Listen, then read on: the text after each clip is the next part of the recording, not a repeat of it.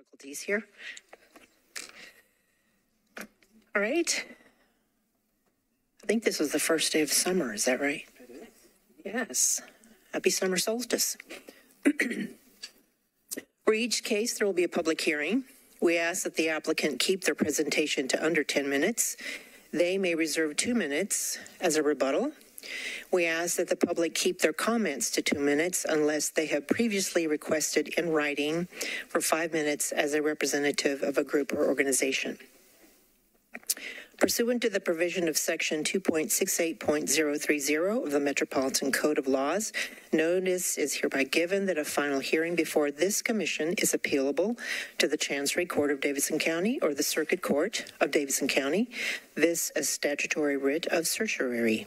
You are advised to seek your own independent legal counsel to ensure that your appeal is filed in a timely manner and that all procedural requirements are met. You should also seek independent legal advice regarding the applicability of the writ of certiorari to the specific decision of the Historic Zoning Commission.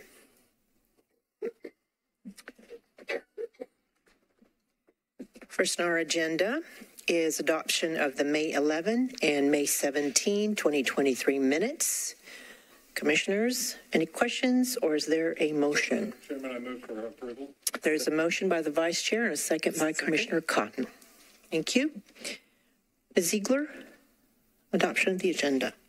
Actually, before we get to that, if we could take just a minute, I'd like to introduce you to Grace Brandland. You can come on up. She is our newest employee, and just tell us a little, or turn on the mic. Now. And tell them a little bit about you. Hi, I'm Grace Brandland. I'm from Nashville, and I have a background in interior architecture and design, but I'm excited to meet you all and be working with you. Thank you and welcome. She's going to be our front face, our front desk. So she's going to be sort of our triage person. So she's going to help people with all their just initial questions about how the property is zoned and which guidelines they're following and that type of thing, in addition to helping staff with applications, getting things in the system and that type of thing. Very good. Very good. Thank you. And in terms of the agenda, we have several changes.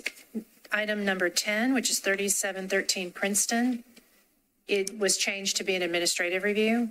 Item number 16, 816 Boscobel, the application was incomplete. Number 18, 839 Ackland Avenue, they've requested to remove the item. 20, which is 210 South 10th Street, had some incorrect date on their notice, so they are deferring until next month. And number 22, which is 1005 Bate Avenue, they've requested deferral. So that's items 10, 16, 18, 20, and 22. Thank you, Robin. Commissioners, move to approve the agenda as revised. So moved. Commissioner Cotton, seconded by Beth Cashin. Okay. All right. All in favor? Aye. Okay. Any opposed? Seeing none, that motion passes. The minutes were moved and seconded, but was there a question? Oh, gotcha. Thank you so much. We missed that one, Commissioner. We're going to backtrack. Legal, is that okay? All right. Yes, we had a first and a second. All in favor? Aye. Seeing none opposed, that passes. Thank you. Are there any council members present today? Councilmember Cash, thank you. And I guess you'll... I'll wait. Okay. All right. Thank you. All right. I think consent agenda is up as well. Also, I'd just like to acknowledge on the administrative permits that sometimes we don't see all the work that the staff has done, but it is on SharePoint. That's around 62 permits, preservation permits were issued this past month. So I want to thank the staff for that. All right, the consent agenda. Items on the consent agenda will be voted on at a single time. No individual public hearing will be held, nor will the commission debate these items unless a member of the public or the commission requests that the item be removed from the consent agenda. Items pulled from the consent agenda will be heard at the end of the agenda. So if anybody does have a case that they would like to pull from the consent agenda, once that case is called, you can just raise your hand and we'll be on the lookout for it and pull it from the agenda if needed. The first case on the consent agenda is 123 2nd Avenue South. It's for signage. The next case is 1304 Ashwood Avenue, new construction of an addition and outbuilding, and it has a setback determination. The next one is 201 Fall Street, new construction of an outbuilding. The next one is 10 Lee Avenue. It's for signage. The next one is 1230 McChesney Avenue. It's an addition. 317 South 11th Street, new construction of an addition with a setback determination. 1405 Ashwood Avenue, new construction. It's an addition and outbuilding. And staff recommends approval of the items on the consent agenda with the applicable conditions, finding that the applications meet the design guidelines of their respective overlays. Thank you, Joseph. Motion to approve. So moved. Vice Chair. Second by Commissioner Johnson. All right, all in favor? Okay. Seeing none opposed, and that motion passes. The consent agenda passes as well.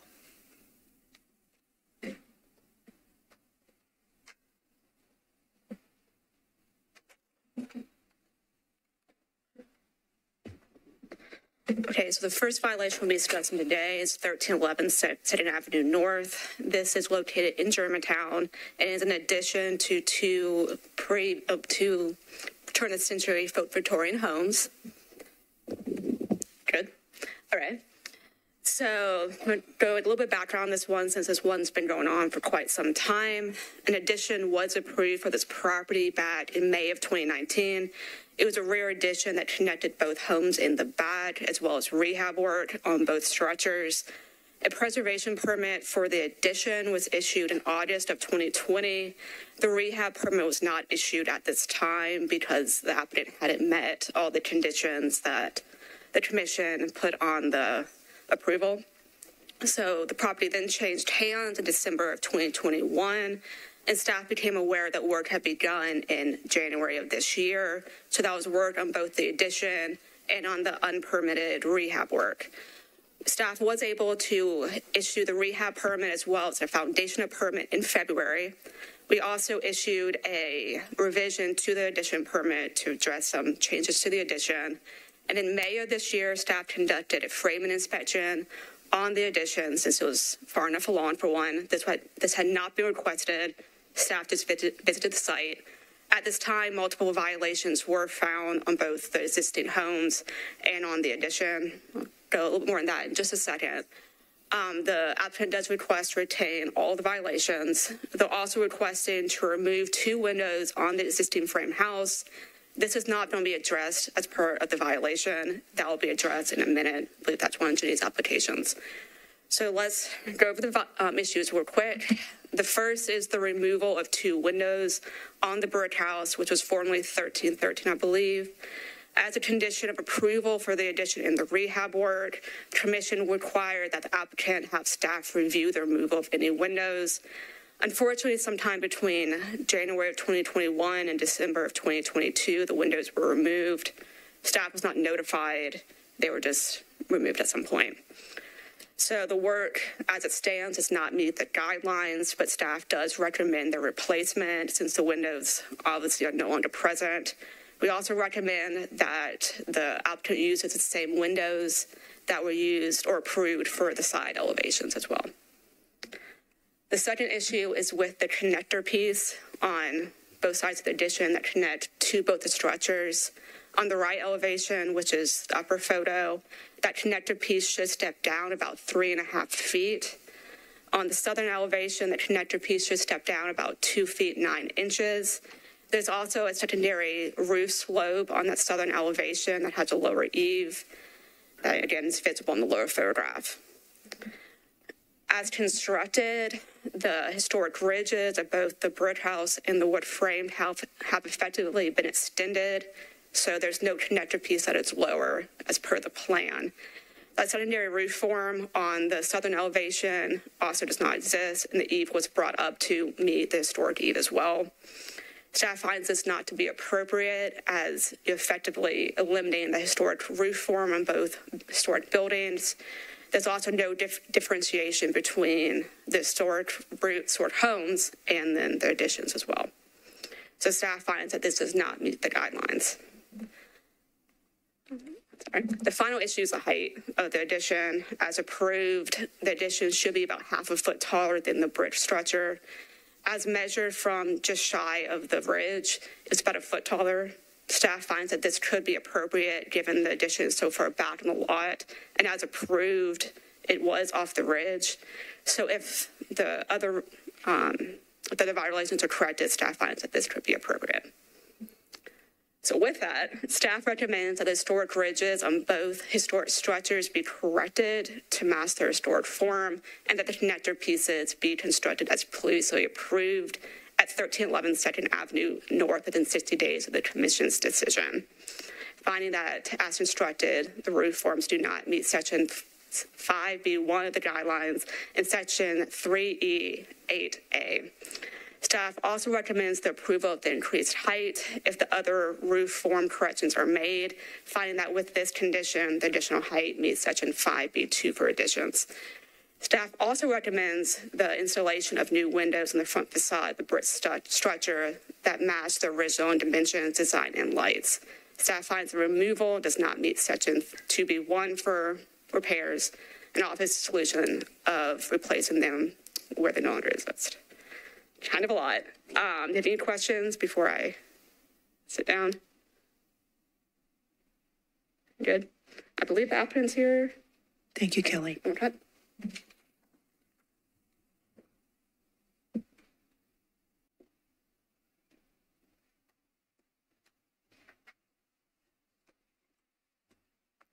Good afternoon. Thanks so much for having us on the agenda today. We appreciate your hard work in preserving historic Nashville.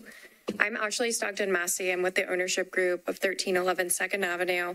I don't want to repeat too much of what she said just for time's sake, but we did acquire the property in December of 2021 for $3 million from Stephen Baskin. It's 2 historic homes, as mentioned, on 0.4 acres. Originally, we were going to be the tenant for this space, and Stephen Baskin was going to be the developer. Stephen acquired the property in June of 2017 and worked with a few different architects and the Historic Commission to get the approvals. He came to us in 2021 and indicated that he wanted to sell the property. And at that time, we were so invested in the space and the work that had been done, we decided to purchase the property and inherit the work that Stephen had done with the architects and the commission at that time. Since then, the Historical Commission staff member that was originally involved no longer works with the commission, and Kelly and Jenny have taken over and, like us, tried to pick up where others may have left off. This is a unique situation that creates a layer of complication to the deal, and that's part of why we are here today. We appreciate you listening to our presentation. In reference to the first violation, the historic windows in the brick house, it's a little bit confusing. As the staff report states, we met on site 2 times, submitted a spec package for the historic windows to staff with locations outlined on the spec package, including the brick house. We had a virtual meeting about the window replacements, and we received email approval on May 16th from staff that said we agreed all windows on the brick house could be replaced. With that, that was our marching order to order the historic windows, and we were a little bit confused about the violation given that we had the email confirming that we were allowed to replace the windows in the brick house. And so we are respectfully requesting the same way to move forward with the plan, and we already have the windows ordered because we were given prior approval. The second violation is a little bit more complicated, so I brought our expert architect here, Rimick, to talk a little bit about that. So I'll turn the floor over to him, and we'll invite any discussion on that. Thank you. I'm Rimick Moore with Rimick Architecture. As Ashley stated, this project's been going on a long time and has had multiple owners and even multiple designers. We were brought on about early 19 to take over the project as architect of record. At that point, it had already had a previous designer that had gone through the entitlements and the historic approvals. So we were just sort of bringing those documents to a point where they could be bid, permitted, and built. At the time, also, there was a different use proposed for the space. Then later on, when it changed hands, the new ownership group, desires for this to be an event space, which is in line with what we originally had designed. However, once construction started, the site conditions were prohibiting the desired elevation of the floor that we wanted. So basically, for ADA purposes, this event space needed to all be one level. So the two houses had two different finished floor elevations, of course, and so it was decided to raise the floor of the right house to meet the finished floor elevation of the addition and the left house. And it is at this point when the ridge was raised, and that is what is causing a construction issue with the connector.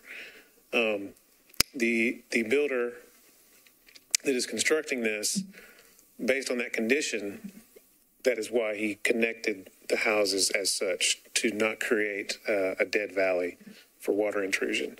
If those connectors were lowered, there would be a dead valley on both of those roofs and cause a potential water issue in the future for the owners and the longevity of the building for both structures. So this is why the builder proceeded in making those connections in that way. And so we've been struggling on how to remedy. I mean, the drawings were sort of designed and approved as per the guidelines, and that was certainly the intention from our side and from the owner's side. It was just a happenstance of construction, site conditions, and then trying to make everything accessible on the inside that caused the raising of that ridge, and thus the construction to be sort of not delineated as originally intended.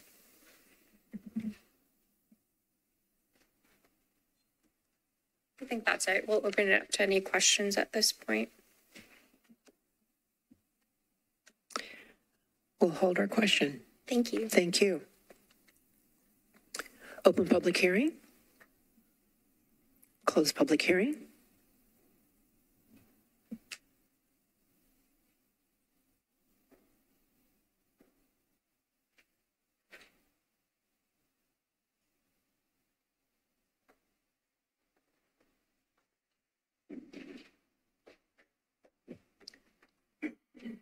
From my standpoint, that's a pretty major change from the original permitted structure. And the fact that that was instituted without any communication with the staff is of concern to me. Thank you, Commissioner.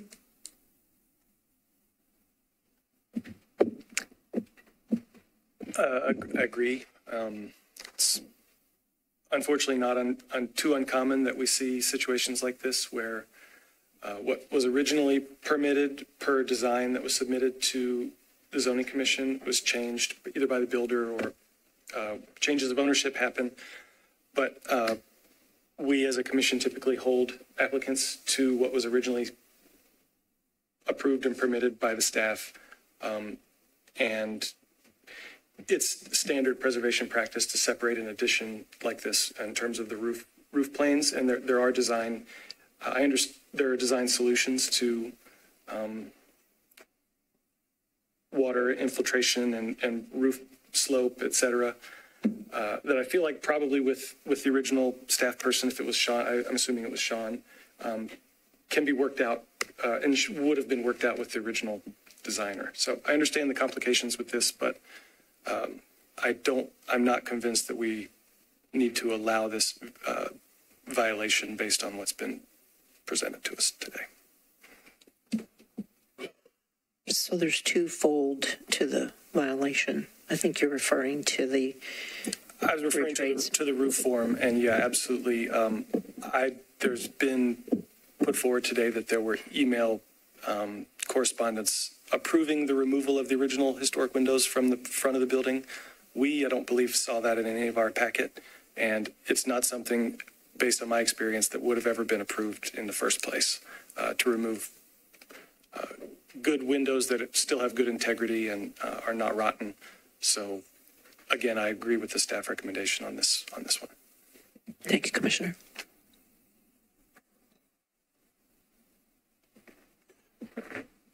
I concur with my other commissioners and would note to the applicant, to anybody else listening, is that when there are site conditions that are discovered and the applicant goes to the commission to work through those site conditions, you can usually find solutions that meet the guidelines.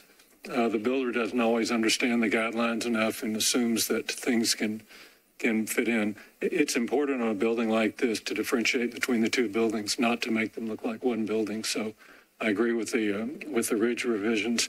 I think the windows are character defining events, and when you send specifications for a window, it doesn't flag that you're looking for a change in the overall elevation. So I'm not compelled by the applicant's argument, and so with respect to 1311 2nd Avenue North, I move for decision concurrent with the staff recommendations. Thank you, Vice Chair. Second by Commissioner Williams. All in favor? Any opposed? Seeing none, that motion passes. Thank you.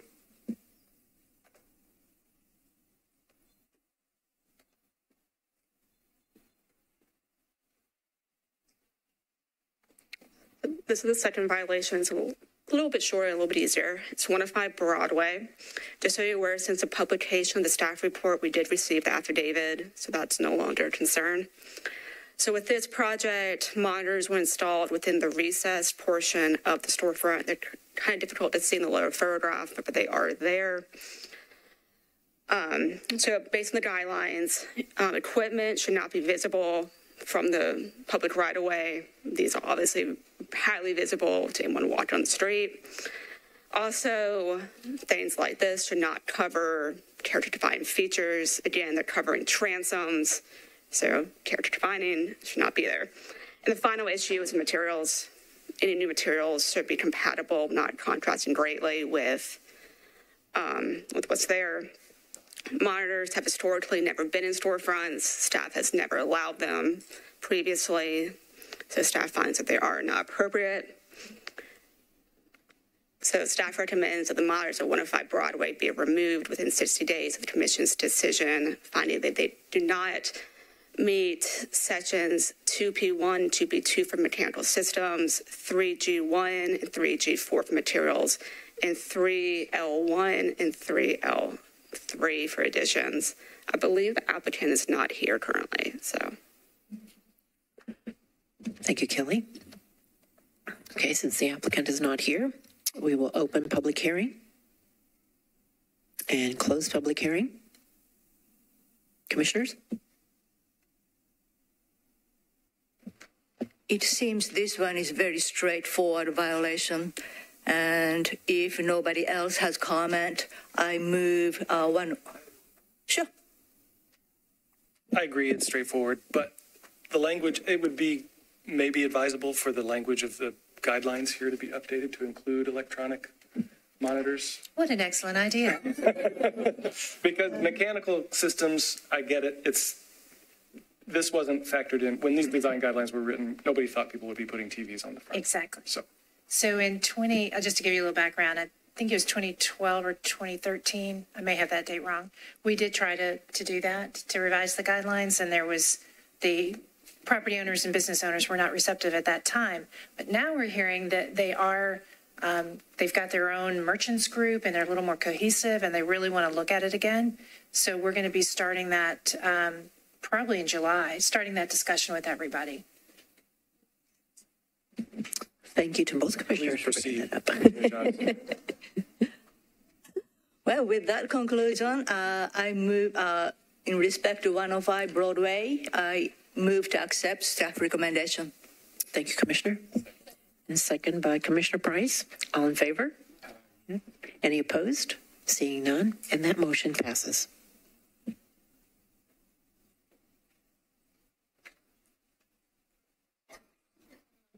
Nope, that's right. We're back to this one, but it is the right direction. So this is a request for the replacement of 2 windows on the front elevation of the frame house at 1311 2nd Avenue North. As just discussed, when the commission initially reviewed this overall project in 2020, it was approved with the condition that staff would approve any window replacement.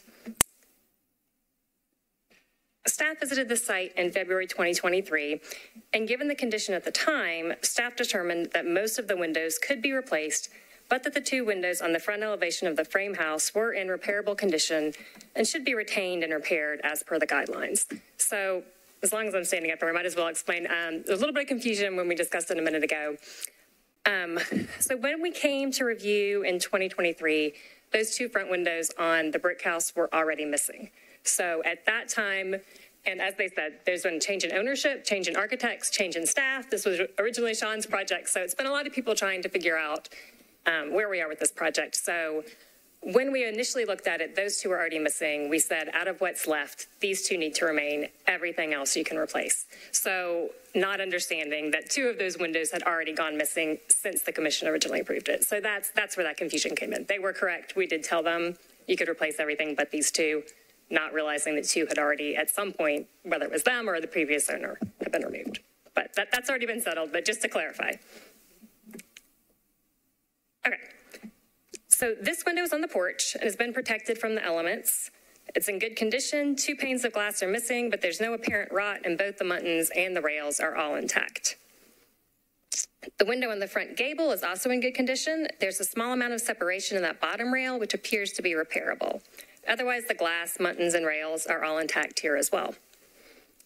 Staff finds that these 2 remaining windows are character-defining features of the house.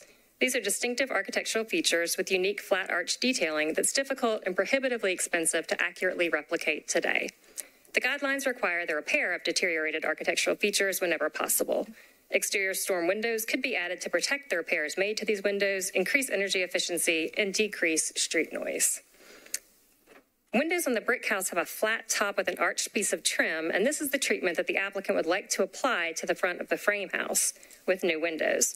Alternatively, they could use an arched window seen here, but the profile is not a good match to the historic windows. In conclusion, staff recommends disapproval of the request to replace the historic windows and recommends the windows should be repaired rather than replaced as per the original preservation permit. I know the owners are here, and I think they would like to speak again. Thank you, Jenny. Applicant? Did they leave? Okay. All right, seeing no applicant, we'll open public hearing. Close public hearing. Okay, commissioners? Madam Chairwoman, I agree with the staff recommendation that these windows are character defining, and replacement windows will have a whole different type of glass and a whole different appearance. Be very hard to replicate in a new window the very narrow muntins that are part of this character defining window. I agree with the staff recommendation, and unless other commissioners have comments, I move for disapproval in accordance with the staff recommendation. Thank you, Vice Chair. Second by Commissioner Cotton. All in favor? Okay. Seeing none opposed, that motion passes. One general comment from the chair is that I think since it's public hearing, that when I think for contractors, architects, and such to not take for granted what has been done in whatever they've taken over. I know there's been changes of ownership, and Commissioner Price has said that in the past we see these kind of projects where it's overlooked. So it's a sort of a cautionary flag to say to those who have purchased new properties under historic overlay, neighborhood conservation overlays, to look at the permits that have been issued for that property so that we don't have these issues going forward. So just general comment. Thank you. I do have one additional comment too. Since the applicants left, I'm not sure they understood the difference between the 2 motions. So if the staff could reach out just to make sure they fully are under understanding of what the actions were, would be great. Thanks. I watched them and I thought they were sitting back down, so oops. All right, moving on. 2008 Cedar Lane. This is an application for the construction of a new single-family house on this vacant lot in the Belmont-Hillsborough Neighborhood Conservation Zoning Overlay. You may remember the commission approved an application for infill on this lot back in 2018, which was never constructed. That preservation permit has expired. However, if this proposed project presented today is not approved, that previous permit could be reissued without further discussion, as the guidelines have not changed. The applicant is not requesting a zoning code variance, which would go to BCA. The 1 1/2 story form, 30-foot 10-inch ridge, and 42-foot width match the massing that the commission found to be appropriate in 2018. Staff finds that the proposed infill meets the design guidelines in terms of siting and setbacks. A driveway from the street is proposed, as is typical in this neighborhood. The materials, roof shape, orientation, and proportion and rhythm of openings are all appropriate. You've received considerable public comment regarding the rhythm of spacing. The typical lot width on this block is approximately 100 feet wide. This lot was created by the applicant in 2012 prior to the overlay, when he subdivided the existing 112-foot wide lot, creating 2 new lots, which are both significantly narrower than other lots in the context. The typical lot is nearly twice as wide as this lot, and the existing houses are widely spaced. The proposed side setbacks meet the base zoning, but due to the comparatively narrow width of this lot, the rhythm of spacing on the street is disrupted. Staff finds that the width of the lot, which is a factor beyond the control of MHCC, is what disrupts the rhythm of spacing.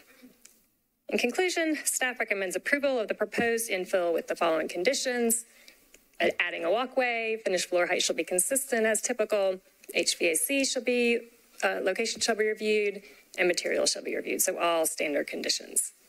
With these conditions, staff finds that the design meets the guidelines. There is a representative of the applicant. I don't think he wants to speak unless you have specific questions for him. I think we may have public comment though. Okay, thank you, Jenny. With that comment, I will open public hearing.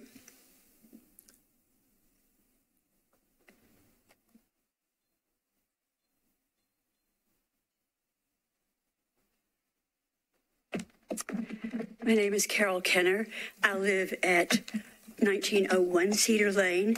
I have a petition from people who live not in the 2000 block of Cedar Lane, but in the 1900 block and in the 1800 block of Cedar Lane that I would like to submit in opposition to this. The average lot on Cedar Lane, and these houses were mostly built between about from the 1800 block all the way to the end of the street, were mostly built between 1932 and maybe the beginning of the Second World War. All of the lots are roughly somewhere between 90 and 130 feet wide. My lot is 120 feet wide.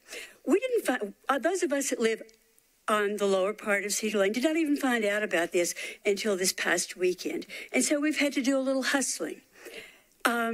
People on the street are very unhappy that this is happening, and we were unhappy. We didn't know that the lot had been subdivided.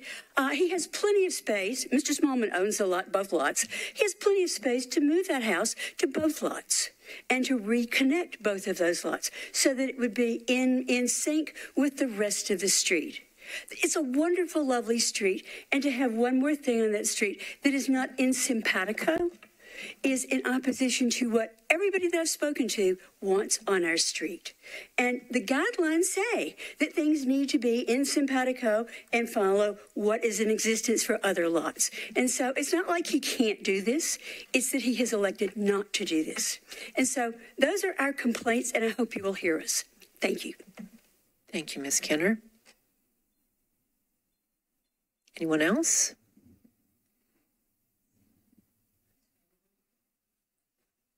Council member. Hey, Councilman Tom Cash, District 18. I have heard many concerns about this, especially as it relates to two things: the rhythm of spacing and the narrowness of the lot, and how those two things will mesh together to create, to create a look that will fit with the rest of the street. And I understand that concern and hope you can hear that concern as well. I have also heard numerous concerns about stormwater. I have talked to Mr. Smallman, the applicant, and I do know that he is willing to work some on stormwater issues. I know that's not your purview, but he is. I don't know that he's willing to do everything that the neighbors have approached him about. But I am willing to hold a meeting with Metro Stormwater and Mr. Smallman and neighbors to help work some of those things through.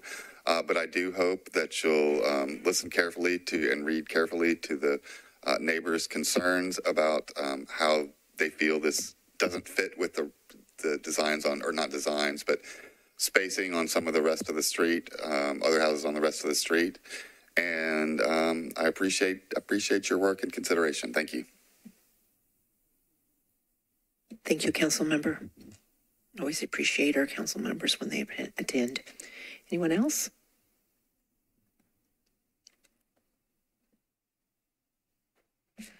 I'm Nan Allison. I live at 2002 Cedar Lane. My husband and I recently moved to Cedar Lane 2019. We lived in Green Hills in his, I would call a historic house, beautiful oak cottage. But we moved precisely because there was no historic zoning overlay and everything around became infill and the traffic got to be where it was really not a neighborhood anymore. So I became aware of this, the issue relating to the property at 2008 Cedar last week. I did not understand a lot of the guidelines. I couldn't understand from the printout or the letter that we got from Mr. Smallman alerting us to the fact of the hearing today.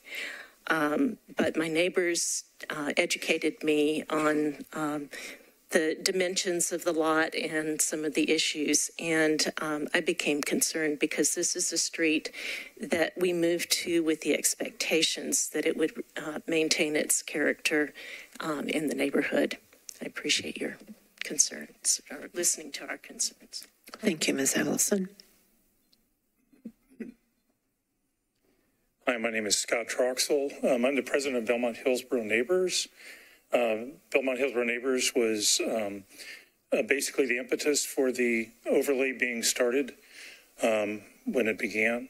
I would ask that you please take a good look. I hope you've had an opportunity to read through the letters that have been submitted by neighbors.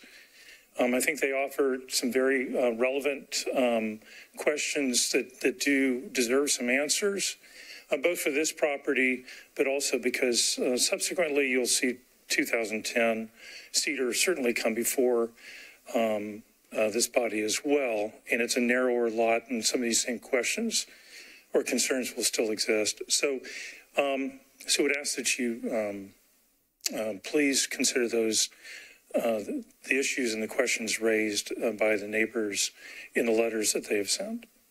Thank you. Thank you, Mr. Troxel. Anyone else?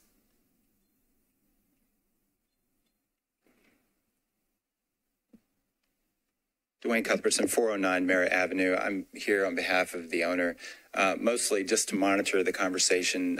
Not particularly familiar with the details in this case, but wanted to offer that if in your deliberation you find at some point you feel like this application is not consistent with the design guidelines, the owners ask that we defer it at least one meeting to work with staff on those details. So that's all I wanted to offer.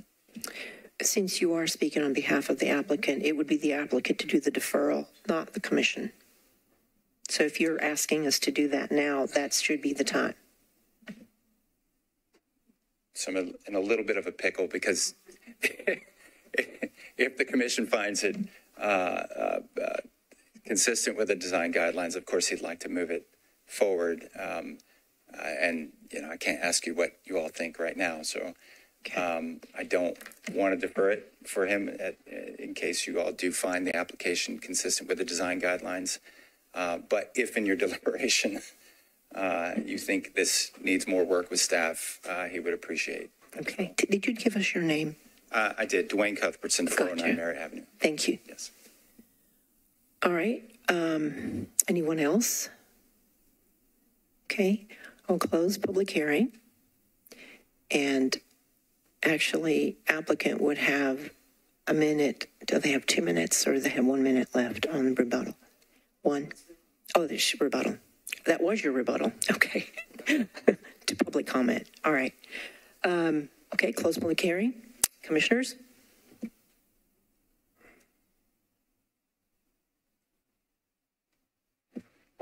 Madam Chair, and you know, I read, and everybody read lots of comment from the neighbor.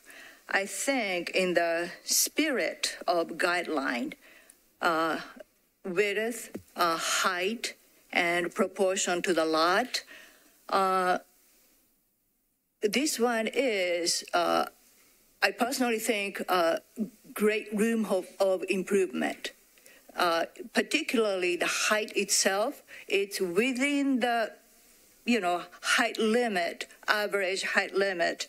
I think it was set between 21 feet and 31 feet. So in the neighborhood, the height itself is somewhere between 21 and 31.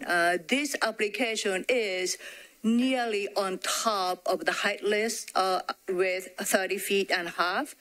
And width it's not the highest because it's 47 to 75, and front is 38 and back is 42. However, I think what neighbor is concerning is proportionality to the lot. Because if that width is sitting on the 100-foot frontage, it would be more meet with rhythm and character.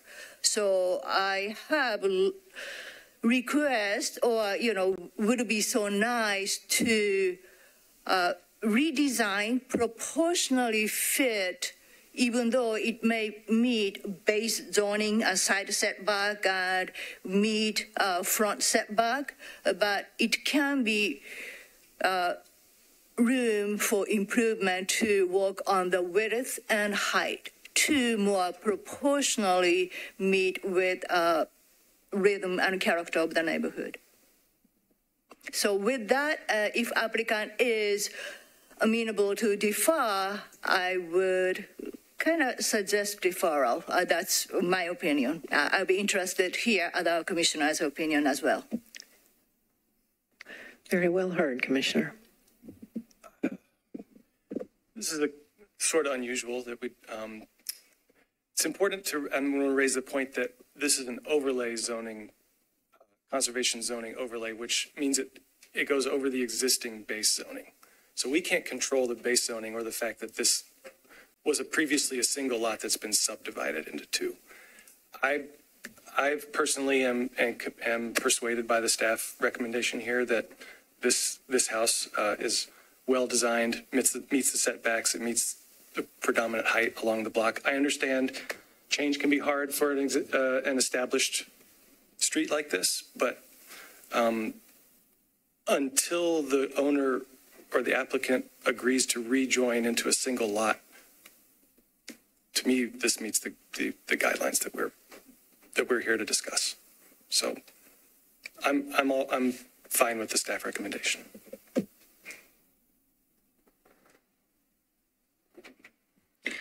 Well, this is a very difficult case on a very beautiful street.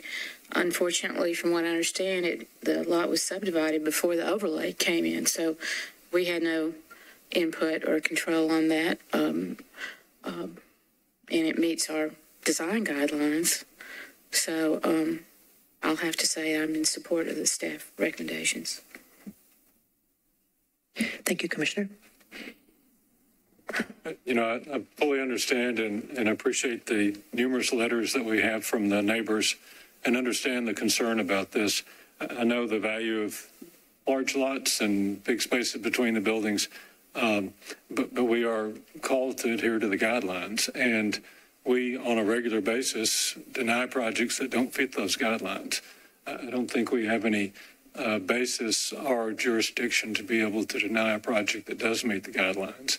I think the staff recommendation finds that it meets the guidelines. I don't see things that jump out at me as being in violation of the guidelines. So as difficult as this is, I think that I have to support the other commissioners that have talked about this as well.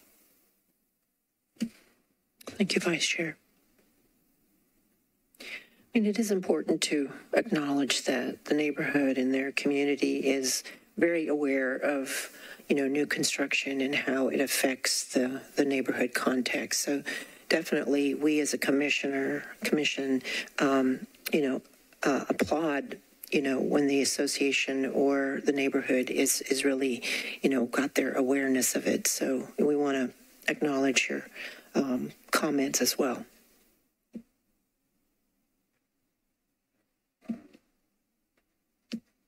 Commissioner, turn your mic on, please.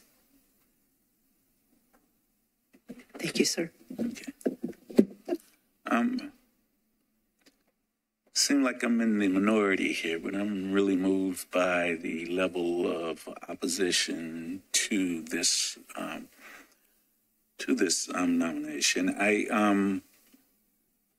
don't know. While I accept what staff has proposed, seems as though I heard that the owner was willing to work with the people that are protesting. So I'm seeing that not only wants to abide by the guidelines, but he wants to be a good neighbor as well. And that means a lot to me. I'm compelled by the opposition, though, in the many forms that it's took, and I'm tending to lean the other way.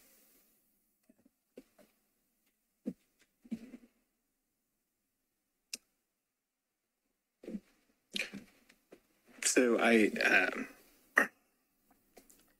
think I'm with Commissioner Williams and Commissioner Johnson on this. Having been a neighborhood association president, I know how important it is for developers and builders and associations and council people to have these conversations ahead of time before they get to this point. And I appreciate that they're willing to have that conversation.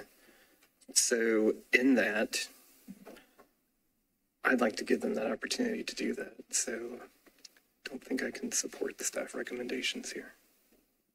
Commissioner, that's why we are commissioners that have our reading, and we hear that clearly. Public comments. Anyone else? We'll have one other comment. One of the things that we have the biggest struggle with as commissioners is the requirement within the guidelines that the size of a new building and its mass in relation to open spaces be compatible but not contrasting greatly with surrounding historic buildings. Every meeting we see buildings that are much larger than the ones that were there, but the measurements that the guidelines call for are for height and for width. Certainly the width of this building is less than most of the others. The ridge height, the eave height, number of stories, 1.5 here. So with those yardsticks that we have to measure with, this falls within the guidelines from that standpoint. But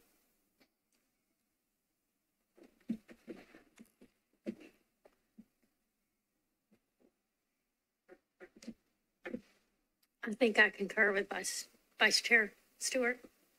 I think we are given a list of guidelines, and as we spoke, the lot was divided before the overlay was in place. So as presented, it does seem to meet the guidelines that we have set forth. Thank you, Commissioner. I think for public hearing, when we discuss and have these debates, it's really good to hear how, we have our purview of our design guidelines and does it meet our guidelines. And again, I think I just want to, recap that this was done, that was split, the lot was split before the overlay. And so you have different lot sizes. We do review per project. So, and again, we do not have purview over base zoning. So those are some of the main points that I'm hearing our discussion. Just wanted to add a couple of things because I know one of the public comments was, that there's some questions that they have that they want answered. I'm pretty sure it was subdivided after the overlay was expanded. But however, you don't have any say-so over subdivision. That's the planning department. And you obviously don't have any say-so over what it could be or should be, or whether or not he should combine them or not within your purview. In 2018, I believe it was, a similar sized house was approved by the commission, at least in terms of width.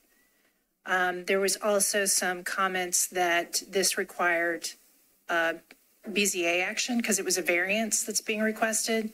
There is no request for a variance to the code. This is simply you applying the design guidelines. And as you've all heard me say a million times, that's why the 9 of you exist, is because these aren't hard and fast rules. They are guidelines that allow you to address every property based on its unique conditions. So what would be ideal is that this lot was 100 feet wide, but it's not. And so your role is to apply the guidelines on a 50-foot wide lot. Thank you, Ms. Ziegler. Any other comments? And just so we're double clear, there is a previously approved home that could be built tomorrow, even if we deny this application. Thank you.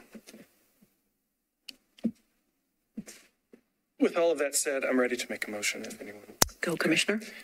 Madam Chair, with respect to 2008 Cedar Lane, I move for approval with the staff recommendation and with the conditions applied. Seconded by the Vice Chair. I'm gonna have raise of hands for who is for the motion. Please raise your hand. And who is opposed to the motion? There are 3. Concurring, 4. So the vote is passed, correct? You have 4 votes. We have 4 votes, so the motion passes. All right. Thank you, commissioners, for your comments.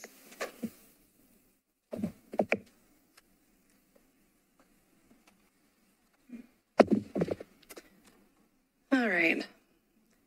The house at 2803 Woodlawn Drive is a circa 1925 Tudor revival that contributes to the historic character of the Hillsborough West End neighborhood conservation zoning overlay. Here are photos of the front and the left side. The 2-story outbuilding at the rear was constructed prior to the overlay. This request is to construct dormer additions on the sides of the historic house, and includes a request for partial demolition to change that rear hipped roof form to a gabled roof form. So several design criteria are included in the design guidelines to help ensure that side dormers are appropriately scaled for the historic house, including the placement of the dormer, roof form, size, glazing, and materials. The proposed side dormers are approximately 14 feet wide. The design guidelines state that the number of dormers and their location and size should be appropriate to the style and design of the building, and that sometimes dormer locations relate to openings below. Given the modest 1 1/2 story scale of the historic house, as well as the prevalence of paired openings on the first level, staff finds that the width of the proposed dormers does not meet the guidelines.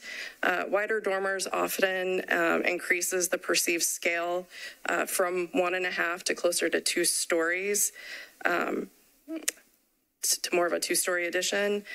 Staff finds that that is the case here and would recommend that the dormers not exceed approximately 6 feet in width each, which is approximately the width of the paired window openings on the walls below. The dormers are proposed to have a flat roof form with a pitch of 1/12. Per the design guidelines, the roof pitch of side dormers should generally match that of the roof of the historic house. Staff would recommend a minimum pitch of 4/12, which, while is still less than that of the historic house, would be more appropriate, could be appropriate for a dormer. With regard to placement of the dormers, the guidelines requires that the dormers be inset at least 2 feet from the ridge, the wall below, and the side wall, so which would be the rear wall here. As proposed, this meets two of those, the applicant is requesting that the dormers sit only 1 foot off the ridge, which staff finds could be appropriate given the low height of the historic house, as well as the requirement for more of a pitched roof. Given those factors, staff finds that the 1 foot inset could be appropriate in this case. So to mitigate the perceived width of the side dormers, the applicant proposes to replace the existing rear hipped roof form with a gabled form. The historic house has a cross gable roof form with a hipped component at the rear. Prior to the overlay, this gabled rear dormer was added, but you can see that the hipped roof form still remains. The roof form of a historic house is considered to be a character-defining feature, and demolition would not meet the design guidelines. In this case, there's no evidence that that hipped roof form is not original to the house. And also, staff finds that the proposal does not meet the design guideline that specifically states that the addition of side dormers that would require the removal of a historic feature is not appropriate. So, and just to clarify, these guidelines are for dormer additions to the side walls of historic house. So not to dormer additions or to dormers to additions to historic houses. So in this case, it would be on the historic house. So just to emphasize that and clarify that, because the guidelines are a little different than we would normally look at for an addition. And in conclusion, staff recommends disapproval of the partial demolition of that roof form and approval of the side dormer additions with the following conditions. One, that the width of the side dormers be approximately 6 feet wide. Two, the dormer roof pitches be at least 412. And three, the final selections for the windows, roofing material, and roof shingle color be approved prior to purchase and installation. I'm here for questions. The applicant is here as well. I do have a question for you. Sure. Taking the dormers down to 6 feet, would it be, what would the staff's consideration be of that being a gabled structure versus a shed type? I think either could be appropriate in this case. And also it's kind of hard to imagine because it wasn't something that we've seen proposed, but, assuming the rear hipped roof form were kept, it might be possible to get 2 smaller dormers. I don't know if that would get closer to meeting the applicant's goals. You mean 2 smaller side by side? Correct. Yeah, not attached, but that's something that we frequently see where you detach them, maybe they're not as wide. So if you had 2 smaller 6-foot dormers, 2 smaller 6-foot dormers, you'd be talking about at least a 12-foot mass. Right. There again, we haven't seen that, so I don't know if it could meet all of the insets. It was something that was suggested, and this is what the applicant wanted to request. Thank you. Sure. Okay. Anyone else have questions for Melissa? Okay, thank you, Melissa. Sure. Applicant? Okay, so I'm just going to advance it with you. Great, thank you. Hi, I'm Cameron Culver. Thank you all for having me and for all the work that you guys do.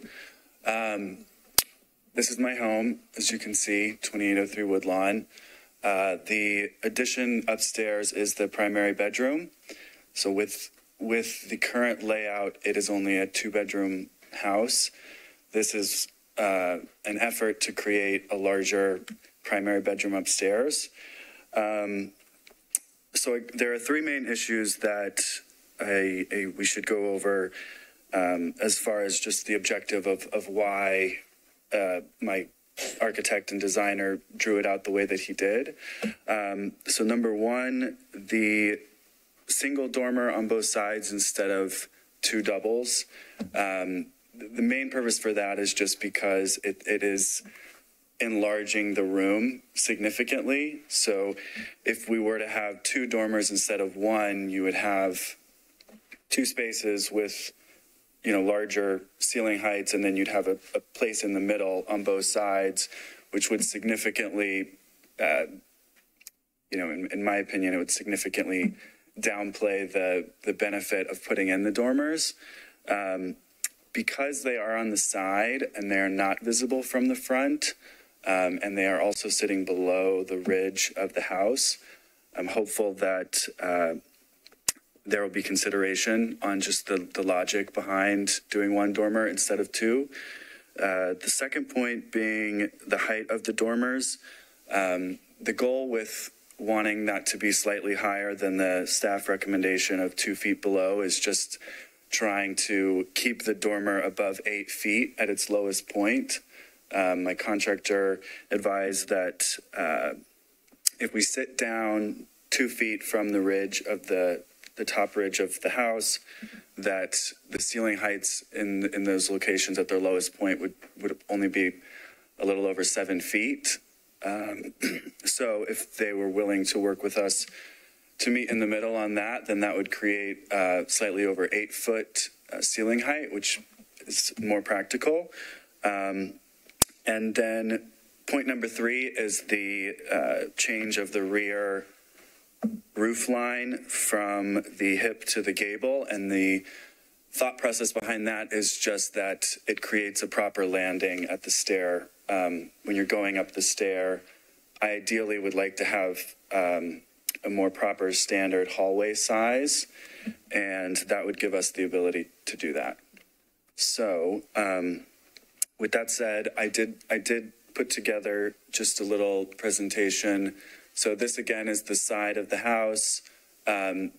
Because of the size, I think it's hard to imagine 2 different 6-foot dormer windows on the side there. And these are the drawing elevations which you've seen. On the west side of the house, it's not visible at all. And on the east side of the house, it's only visible if you're standing at a severe angle like you see here. And then I just took some pictures of some similar dormers on houses in the neighborhood that are also in the historic overlay. And I've learned a lot during this meeting, so these may have been done prior to the historic overlay being in place. But this is 2702 Fairfax, a larger dormer window on the original structure. This is 2111 Natchez Trace, also a dormer that's visible from the side that attaches to the top peak. This one you can't see very well, but it is 2520 Fairfax, and it has a larger dormer on the side. And then lastly, looks like those are the only 3 I got in. Lastly, I also understand that now this is not an original structure, but it is very similar in design to what I envisioned the dormers being on both sides of my house, which I think is very tasteful and accentuates the original design and character, which is why I bought the house, because I love that and I wouldn't want to change that. But this is a good example of what I envision the windows and the scale of the dormers being, but you can see here, it also connects to the top ridge. So if I can connect to the top ridge, then it could be and I apologize, I don't have the correct terminology, but the slanted dormer versus the flat. The flat was in an effort to maintain that ceiling height while working with the recommendations from staff. So that is all I've got. Thank you. Thank you. Do you have any questions for the applicant? Okay, seeing none for the moment. All right, public hearing is open and closed. Commissioners. The funny little rear dormer, that was an addition, a non-historic addition, correct? Which was in one of his examples? No, on the original house, on the back. Yeah, that was done prior to the overlay. Right. as was the outbuilding. Okay, thank you. Sure.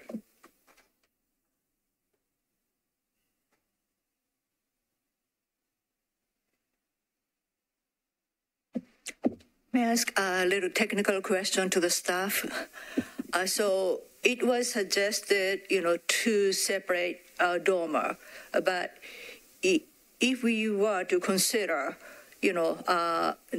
just one single dormer, is the 6 feet will be the maximum you would recommend without going into, disturbing the original roof line, or could it be a little bit larger than 6 feet?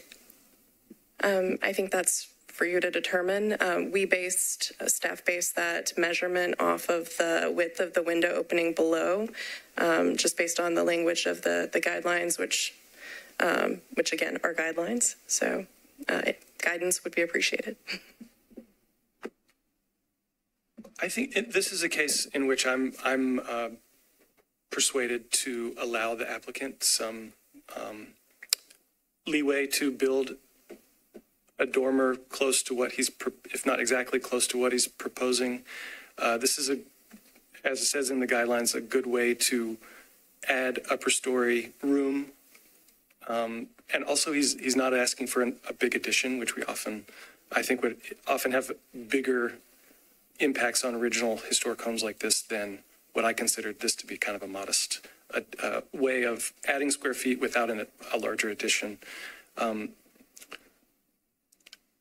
I appreciate the analysis that Melissa put into figuring out 6 feet, but also with the possibility of 2 6-foot ones, you're already dealing with 12-foot mass on the roof. I agree with the analysis on that the slope should be closer to historic slope of the roof rather than flat. And this is for the applicant's sake.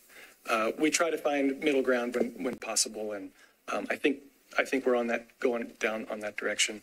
But considering he's not asking for a big addition, this is a way of adding square footage that is a historic method of doing so. I'm willing to hear other voices, and but I'm kind of persuaded to figure out something to let him find something close to what he's proposing. Thank you, Commissioner. Sure. I am kind of same boat as Commissioner Price. My concern is I definitely don't want to encourage partial demolition. So that's why I asked if we allow 14 feet dormer as presented. Would it possible to achieve it without demolishing existing historical roof? So that would be one of the conditions. So if 14 feet will disturb the roof line, need to be come down like a foot or two. So I would be persuaded with, dormer larger than 6 feet, but definitely keep the condition number one. And number two, I do agree with the pitch roof other than flat. And I think only thing is the width. It's 14 feet is okay, but as long as it can achieve not a demolishing the roof line. Okay.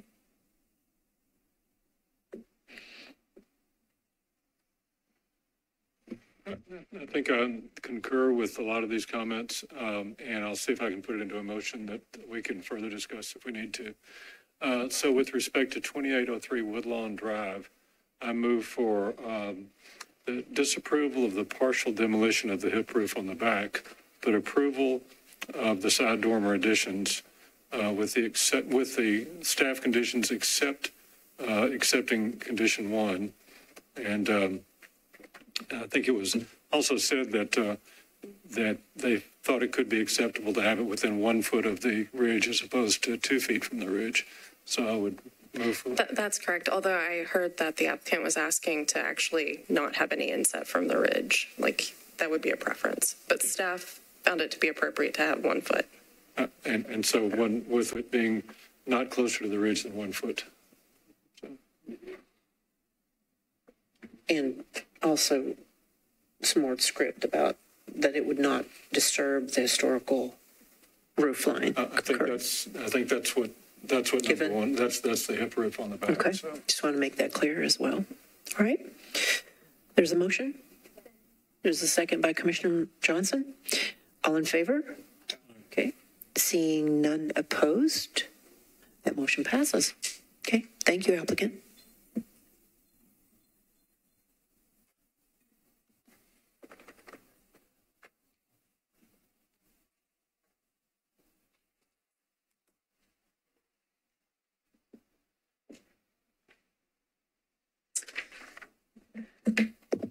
(1416) Forest Avenue is a circa 1982 frame house that does not contribute to the historic character of Lockland Springs.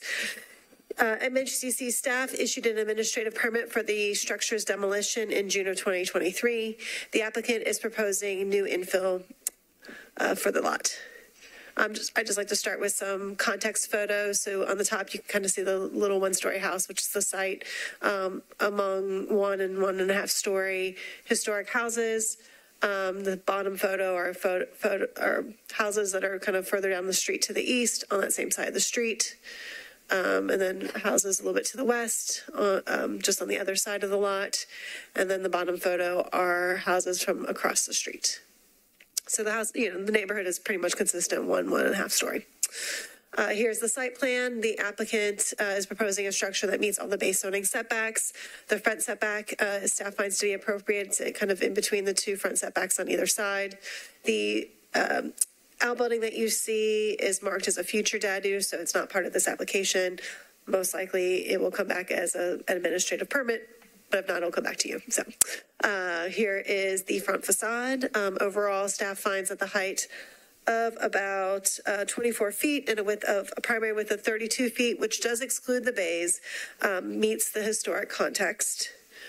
Here are the side elevations. There is quite a bit of grade here, so the structure gains a basement level, and there is a basement level garage at the rear, which meets the design guidelines when there's grade like this. But overall, staff finds that the height, scale, design, materials, roof form, orientation, all of that it meets all of the design guidelines. So staff is recommending approval with our standard conditions. The applicant is here. He's in agreement with the staff recommendation, and unless you want to speak to him, he's fine not saying anything. So. Well said.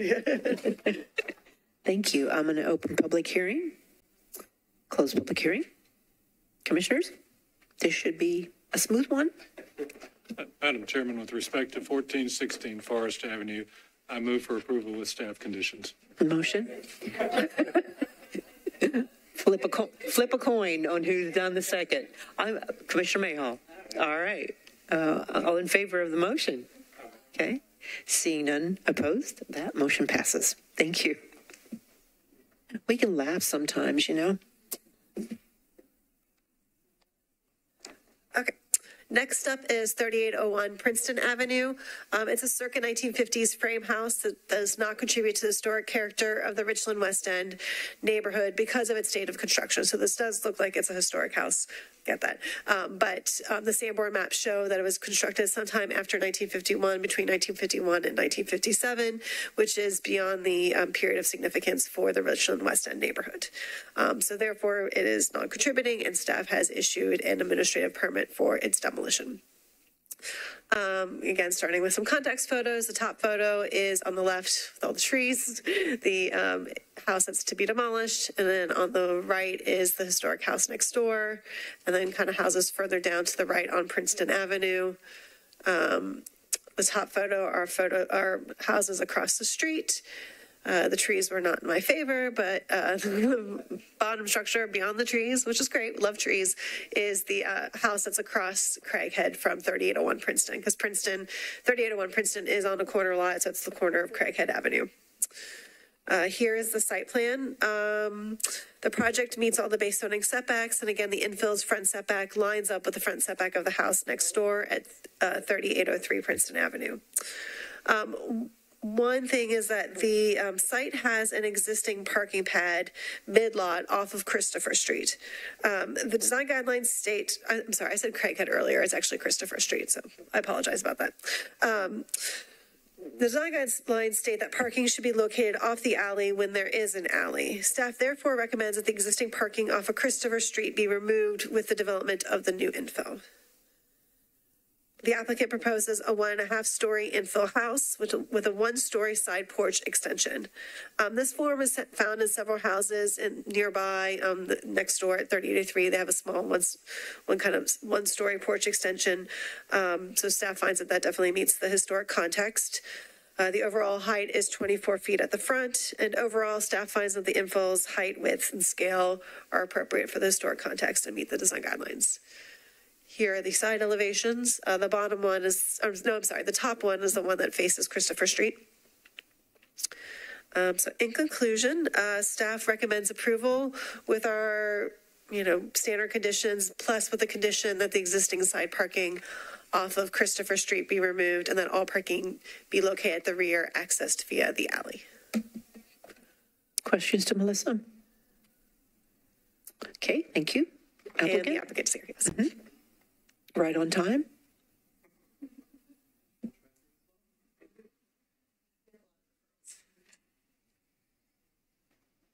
Is it on? Okay.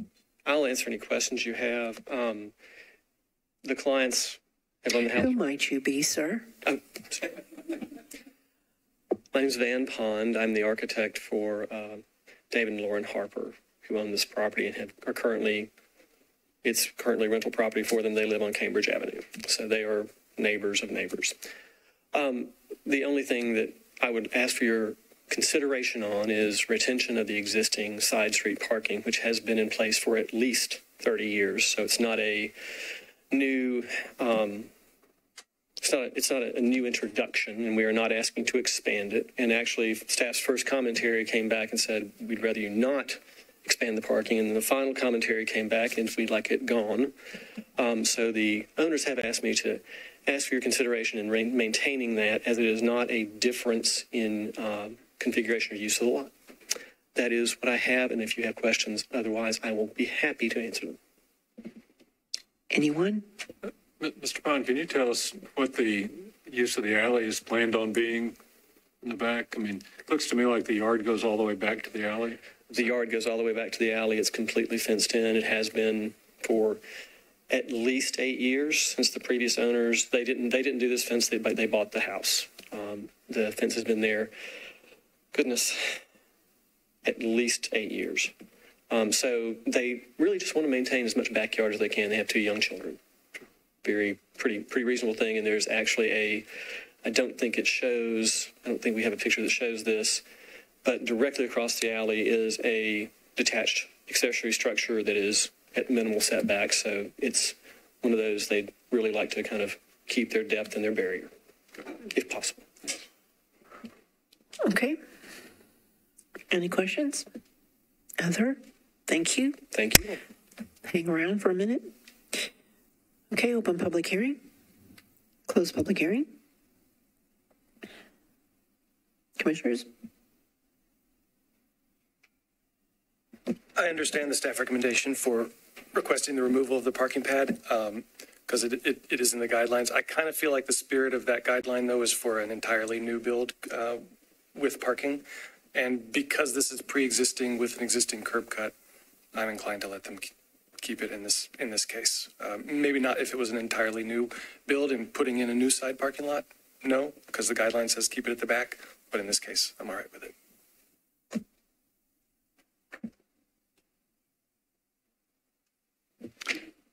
Madam Chairman, I agree with Commissioner, and unless there are other comments, I'll make a motion that with respect to 3801 Princeton Avenue, we approve this project with staff recommendations, with the exception of number 2, requiring the relocation of the parking. Because it's been existing. Okay. All right. There's a second. All in favor? Any opposed? Seeing none, that motion passes. Thank you. Thank you.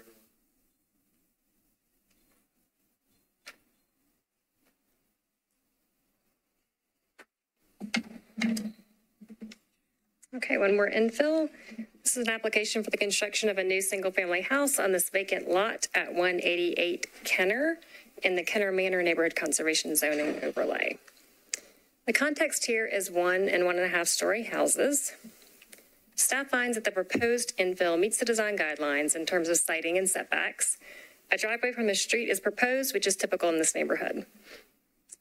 In terms of height, width, and overall massing, staff finds that the design meets the design guidelines. Staff has some concerns about the foundation height. We're concerned it may grow in the field, as we are commonly told by contractors that they need a block or two of foundation above grade. So you can see in the back, which on top is the left and on the bottom is the right, the foundation comes very close to being right at grade. So the height as proposed is already at the maximum end of what would be appropriate in this context. So staff suggests adding a condition that the overall height from grade at the front shall not increase. That way, if a taller foundation is needed, adjustments should be made to the design so that the overall height doesn't increase. Otherwise, staff finds that the project meets the design guidelines in terms of materials, roof form, orientation, and proportion and rhythm of openings. In conclusion, we recommend approval of the proposed infill with the standard conditions and the condition that the overall height of the house, as measured from the highest point of existing grade at the front, shall not exceed 26 feet. The applicant is here, I believe, and would like to speak. No, you're good? They don't need to speak? Okay. Do you have questions for them? All right, you make it easy on us. Questions for me? Thank you. Commissioners? All right, thank you. Open public hearing and close public hearing.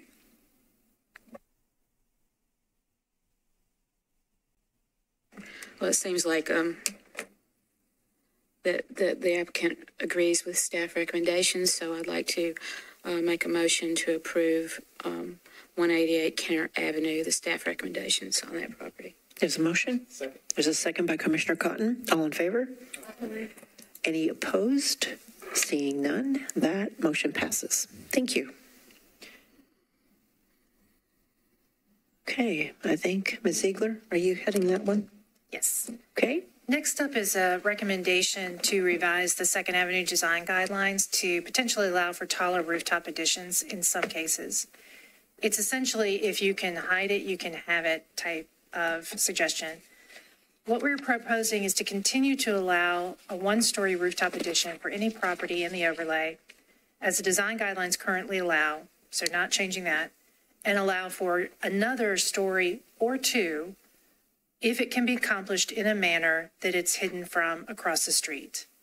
So on the east side of First Avenue, it would be highly visible because you have views from the opposite side of the river and from the bridge. But we thought this might be a possibility despite that visibility, because it would be from such a distance, and the First Avenue side is really the working side of these buildings, which is where the goods were unloaded from the river. And it's really the Second Avenue that's the more high style for merchants and shoppers. The Park Service, National Park Service, put together a preservation brief for additions that does include rooftop additions. And so it provides the following guidance. Preserve historic materials, features, and forms, which isn't an issue here because they're flat roofs, so nothing needs to be removed. That it be minimally visible, and that is the goal of the proposed language. That it be compatible but differentiated. That's already part of the guidelines. We're not recommending a change to that. Should step back at least one bay. That's already part of the guidelines. No change recommended. That they generally should not be added to buildings of 3 stories or less, but we already allow them because the guidelines were written before this brief was written. So we're not trying to go backwards and change things. Additions should generally not be more than 1 story. And that it realistically is probably what most of the buildings will get.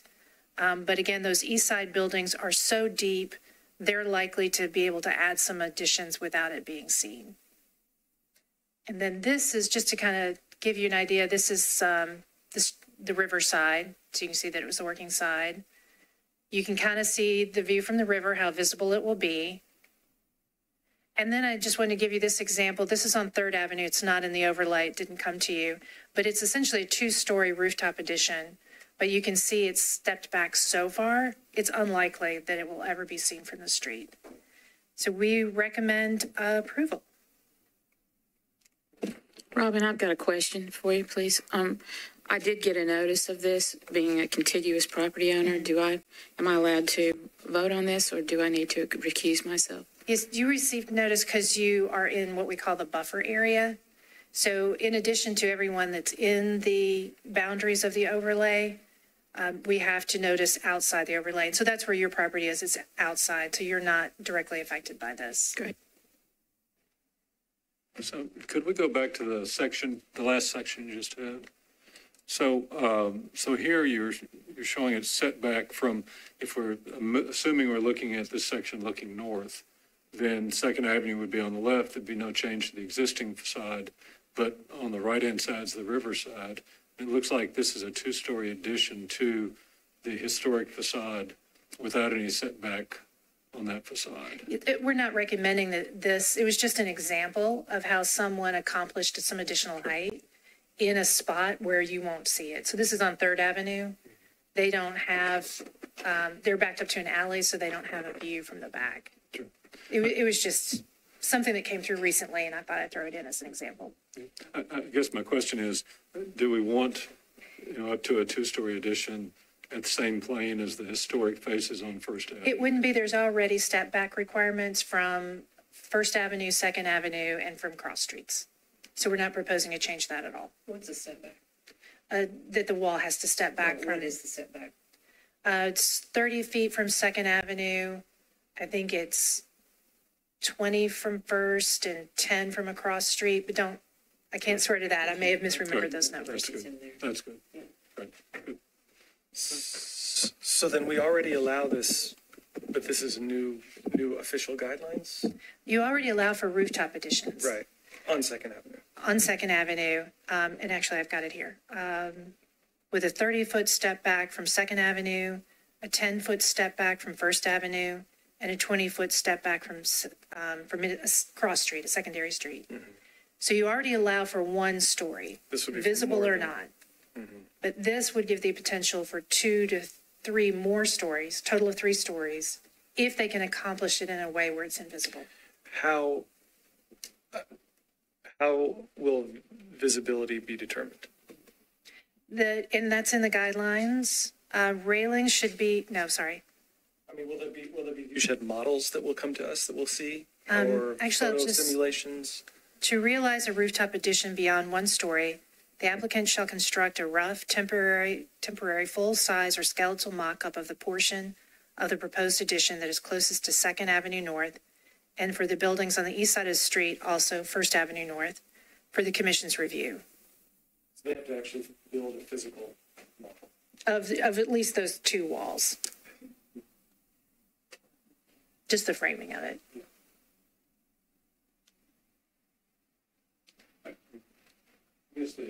The one concern, sort of the flag for me, is the word generally.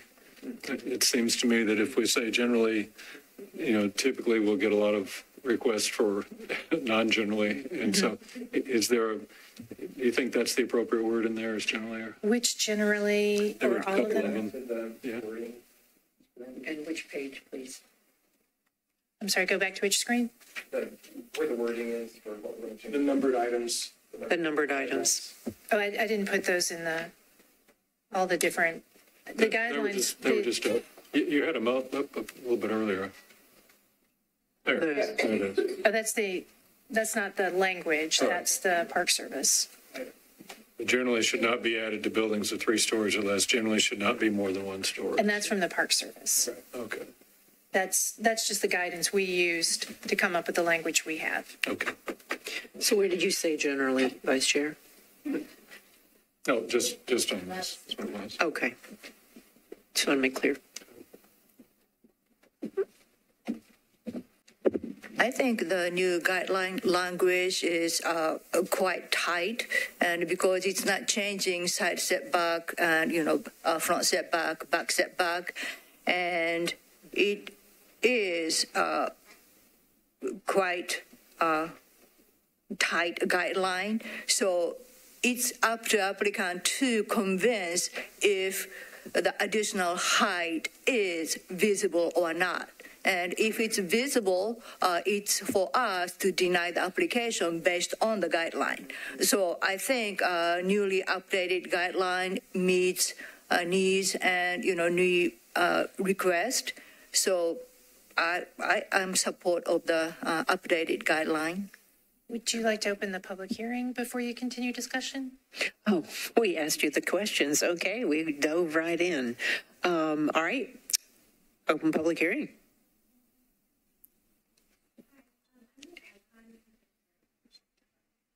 Welcome. Catherine Rogers, I'm a representative. You need to turn your mic on, please.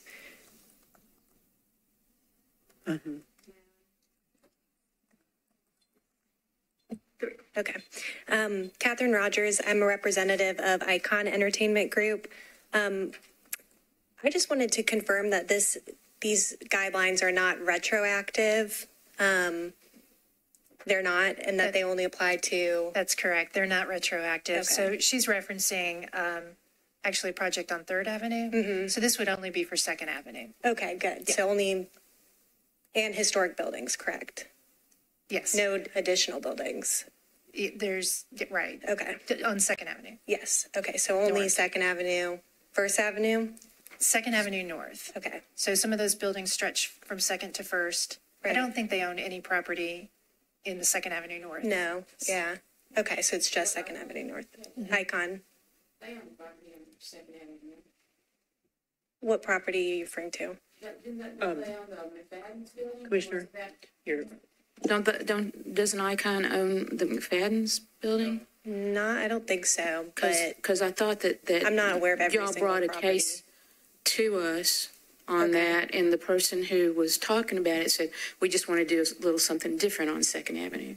I mean, if you work for Icon, you know, but I had heard that Mr. Miller owns a property on 2nd Avenue. Yeah, I'm an attorney here on behalf of them. Not aware of every property they own, but they did want me to confirm that this was not applying to 1st or 3rd.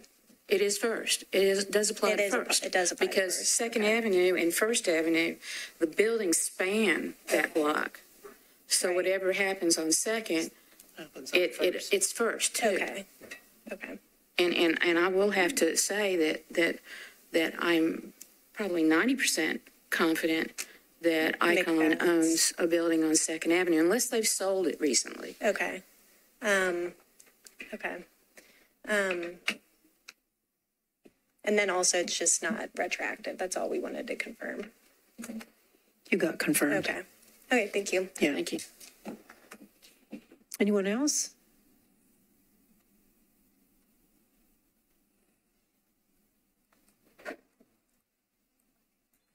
Hi, y'all. I'm Kristen.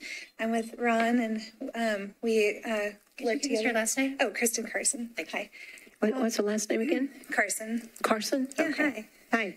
Hi. We own the old hostel, Dayuma, that's on 2nd Ave. We are actively working on submitting documents to repair the bombing. So I assume, actually, I've talked to Robin several times already. We will be doing a historic remodel, but we have a wing portion of a building, and then we have a square that does approach 1st Ave. And this is something we're actively working on. For us, I think this would be wonderful because we're already having to do so much to the structure of the building that we weren't expecting to have to do. There's so much cost going into that to repair the structural damage. So, for us, we have a situation where our building on 2nd Ave is about a story above the building on 1st Ave. So we're planning on building the building on 1st Ave up and then going a little bit higher for an addition there. Totally set back within all the setback boundaries, but the additional 1.5 effectively stories would enable us to make it kind of level with the 2nd Ave. So for us, I think this would be really wonderful. I think, like I said, there's already so much expense going into rebuilding the structure. A lot of that isn't covered by insurance. So to have the ability to potentially recoup some of that expense is really wonderful and something I'd love for you guys to consider. That'll probably come before us. So Maybe.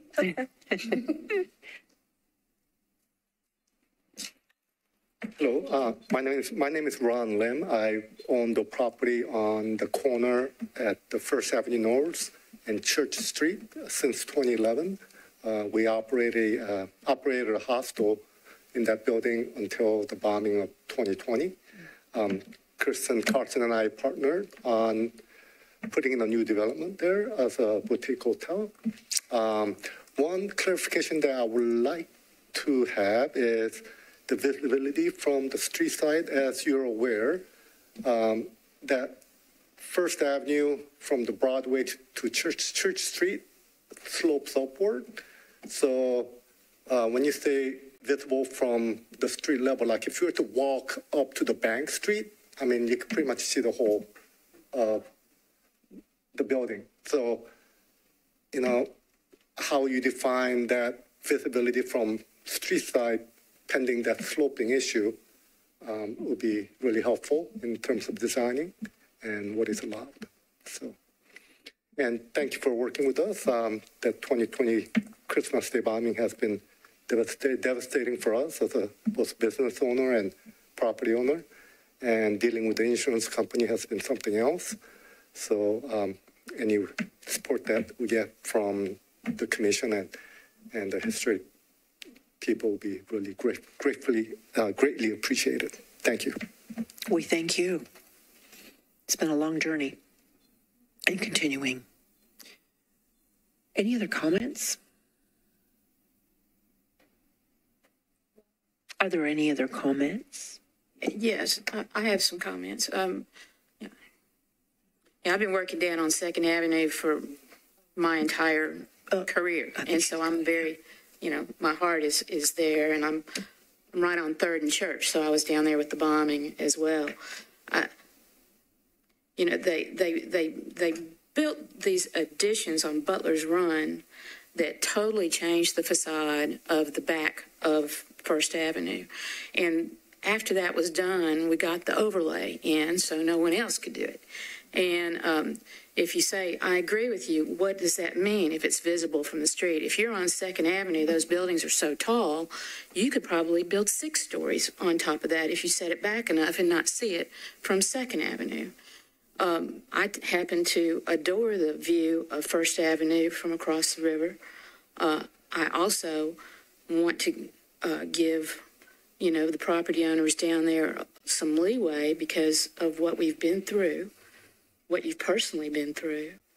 I tend to have a little problem with the generally not more than 1 story and it possibly going up to 3. I just have, I have a difficulty with leaving it so open.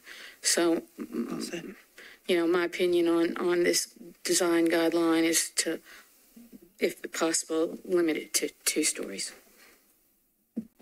Thank you, Commissioner, and I am going to close the public hearing. We would jump into it. No worries. I think sometimes we get, when a presentation like this happens, we're not always sure if there's open public hearings. So, well said. Yeah. Okay. Commissioners' comments are acknowledged. Any other questions? Comments, really. We're back to generally. I have to say I totally agree with Elizabeth on this. If we say generally, or if 2 stories are allowed, everybody's going to propose 2 stories, and we're going to end up with even more Frankenstein buildings on 2nd Avenue than we already have. And I also usually see the view from the pedestrian bridge or from the stadium side of the river, and I can't say I'm real comfortable with this right now. That's all I got right for now. Robin, tell us again what we have normally seen now. So, you know, so that we can be really clear on what a change would look like. Okay. So what the guidelines say right now is rooftop additions should not exceed 1 story in height or 15 feet. And they should be stepped back a minimum of 30 feet from 2nd Avenue, 10 feet from First Avenue, and 20 feet from a secondary street if it's on a corner, if it's a corner building. That's all it says right now.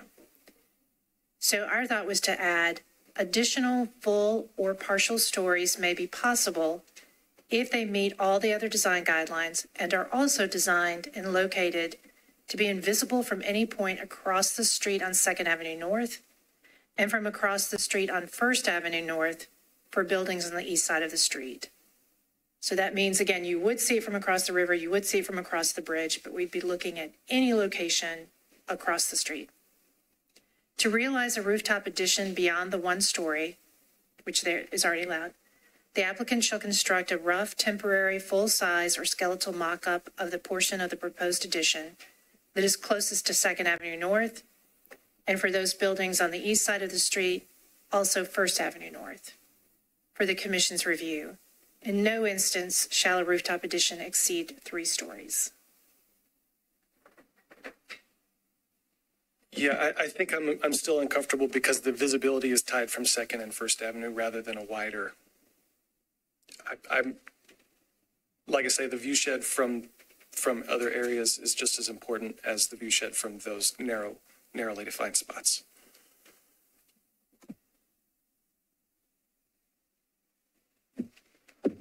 How about that comment from Commissioner Price? I don't read as Commissioner Price or Commissioner Mayhaw because the language is very specific. It does not say generally. So it is specifying setback, side setback, front setback, and it says, clearly it says. Direct us to which number, Commissioner? Number 5. Yeah, section 5. The guideline section 5 clearly says all the side of setback and front setback, it has not changed. And it says additional full or partial story may be possible if. So that is based on the applicant has to prove to us if it's possible to have additional one story, or in any case, it would be set to maximum full three stories, the maximum, and which possibly cannot be done based on visibility and based on, mock-up. So I think the condition is quite tight, and it literally does not say generally in this. Yeah. No, so the design guideline is analysis may say generally, but actual guideline language does not include generally, rather very airtight. So I'm comfortable with accepting the revision with that sense. I recognize that the word generally is not in here. I still am not comfortable with the view shed being defined only from 2nd and 1st Avenue. I think that we should also take into consideration further vantage points that I and so many people see 2nd Avenue from. Because an applicant could show that a 3-story tower in the middle of some building is not visible from there, but what's it going to look like from the pedestrian bridge, or a row of towers that are not visible? I don't know. It's a little abstract right now. And I guess I follow you. Does it change the historical view, considerably? If you're looking at it from a vantage point of the bridge, and when you look at the vantage of it now, are you thinking that way, that it really is significant change to the historical context? I think so. And we already see the envelope being pushed on rooftop additions all the time. What unintended consequences are we going to deal with on this?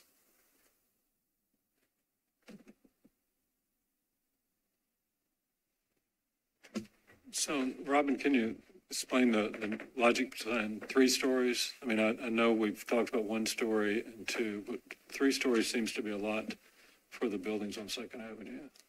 That's partly what I thought anyone could do. I kind of doubt anyone could do more than that. But also because, again, as Commissioner Price was talking about, the view from First Avenue could potentially look like 4 stories because those roof slopes fall from second to first. So you're gaining more wall height on the back. And so they will be very, very visible.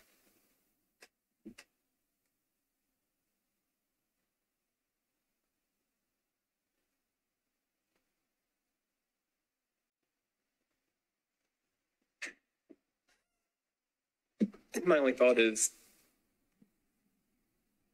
this is, if we do this now, are we just pushing this off on ourselves every time this comes before us to have to figure this out?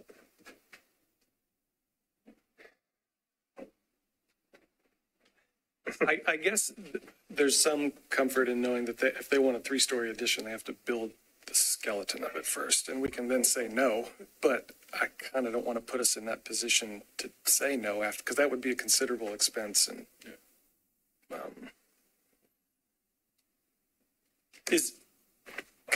could you add a couple comments then on the context for where this is coming from? Is it entirely has to do with the Second Avenue rebuilding and property owners are pushing for this, or? Over the years, there have been multiple property owners asking for more than one. You have approved a 1.5 a few years ago. You can't really see that one.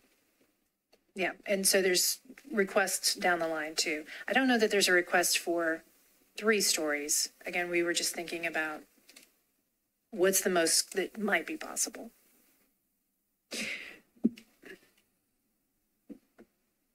Right. My experience with construction is that it's awfully hard to build to economically justify the building of 1-story addition.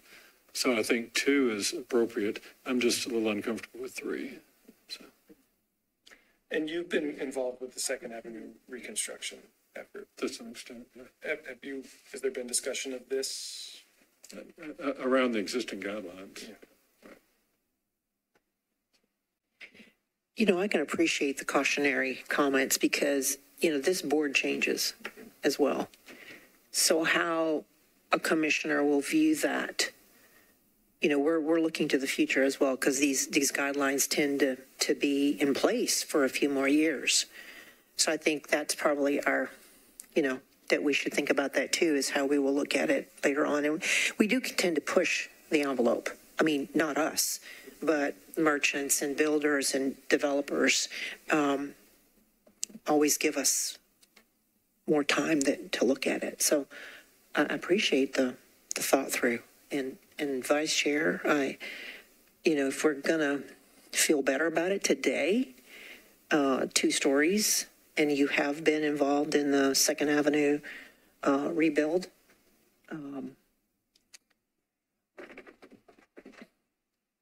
I wonder, I hope you don't mind if we're taking a cautious approach. It would help. I'm a visual learner. Me too. I wonder if we could keep talking about this maybe at the next meeting, and could there be some mock-ups made of like what potentially this might look like? I'm not an architect or a designer, but we do have 2 on staff, so I will. Do you think you could? Yeah. It would be a request. Okay, that sounds like a view shed or a visual simulation of some kind. And even what if every property owner down there all of a sudden wants 3 stories? What would that look like? There's articles written years ago that Second Avenue is no longer eligible for the National Register because of all of the changes. Do we really want to open floodgates more for that? I'm not sure I do. well said. I like that idea.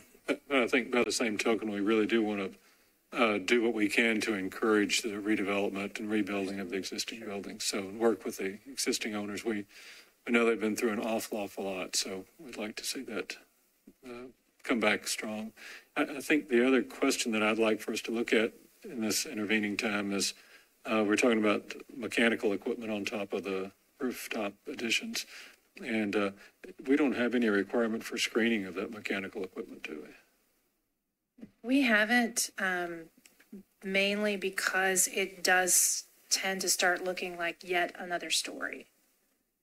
So in the past, the way we've looked at it, especially on Broadway, which is highly visible, is just let them be visible as opposed to trying to create a screen that looks like another story. I'm not saying that's the best way to approach it, but that's how we have. Okay. So would that be considered as well? You know, when we look at the purview, anyway, because it makes more massing on top of the roof as well.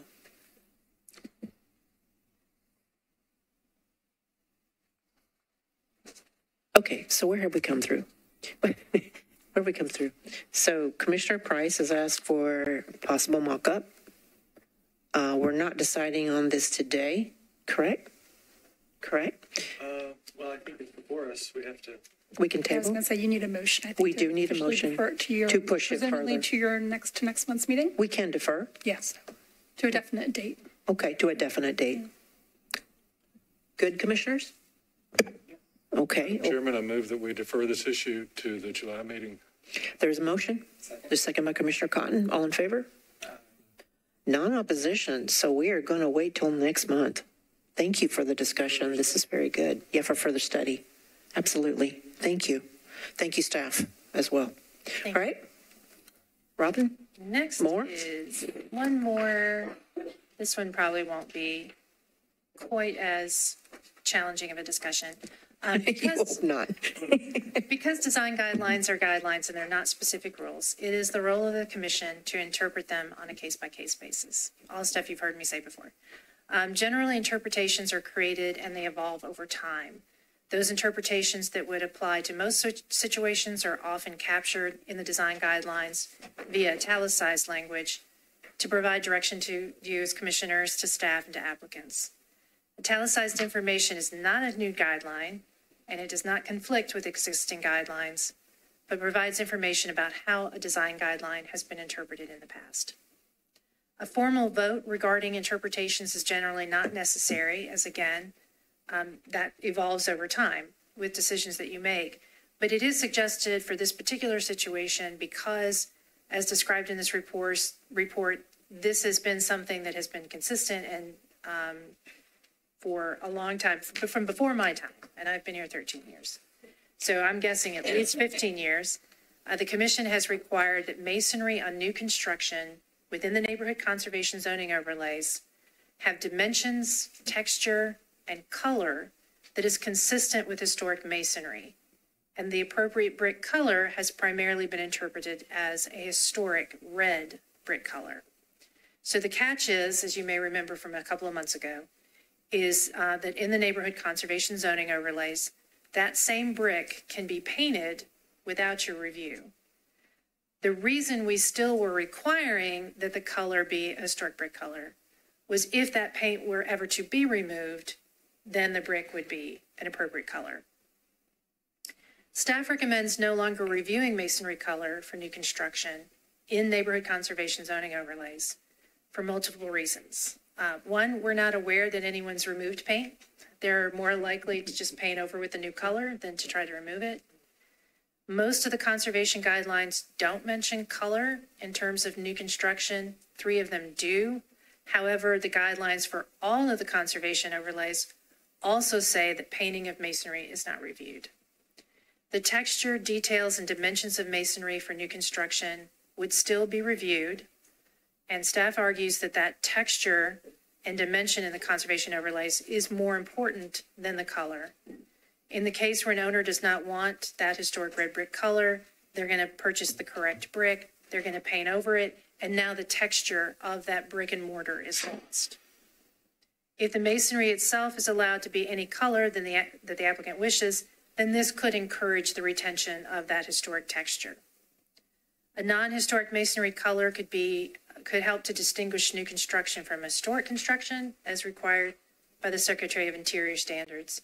So staff recommends that you vote on a new interpretation where we are not reviewing brick color for new construction in neighborhood conservation zoning overlays. Robin, is there any negatives? Someone could pick a brick color that others don't like. I guess let me rephrase that. In terms of your review, would there be any negatives to our making decisions or yours recommendation for staff? I'm not sure I understand the question. I'm sorry. You know what? Just simply, are there any negatives to this? I mean, I see positives in the way it's been listed, but is there anything that we don't know? There's unknowns that we would come up on. I don't know. Well, someone could choose an inappropriate color, paint it and remove the paint later, and then it'd be an inappropriate color. Someone could choose an inappropriate color and not paint it. But in terms of wood-framed houses or lap-sided houses, you don't review that paint color either. So someone could paint a lap-sided house pink with purple polka dots. They could choose brick that looked like that too, I guess, if it existed. So those would be the unintended consequences, but they can still do that anyway. And that's only neighborhood conservation overlay, not historic conservation overlays. We still review brick. Conservation, yes. Yeah, under historic. Let's be clear. I mean, this to me feels like a real positive. I mean, we struggle with this on so many projects. And I think that so many times today people want a black or a hot white. And so we require them to do a red brick and then paint it black or white. We don't require them to paint it black or white, but to fill the owner's requirement, they do. So, and I think you're right, the texture of a black brick would be much more appealing than red brick painted black. And so, I see this as a positive. Robin, do we have to open up a public hearing for this? You don't need to, but you're welcome to. We did in the last one. What do you think, legal? I advise it, yes. Advise it. Okay, let's do that before we discuss. Open public hearing? Any comments? Close public hearing. Protocol. I've seen some. Thank you. I agree with Commissioner Stewart. This is one that, while I understand why we were, how it evolved that we were reviewing it in the first place, I drive by a house every day that I remember we denied them the ability to have white brick. As soon as they built it with red brick, they painted it. It's pointless and it adds unnecessary cost to applicants to do all this. So this is fine. Makes sense. Okay, somebody want to make a motion? Madam Chairman, with respect to the design guidelines interpretation revision of this date, I recommend approval of this staff recommendation. Motion. Second, Commissioner Cashin. All in favor? Any opposed? Hearing, seeing none, that motion passes. Thank you. Great conversation. Thank Just you. a reminder that next month we'll be meeting at the Bransford Conference Room where we've met in the past because this area will be early voting. Somebody text me. Okay. Meeting adjourned. Meeting adjourned. Hey, by the way, commissioners. I know. And thank you. Thank you. Yeah. Oh, yeah. But then public comment gets.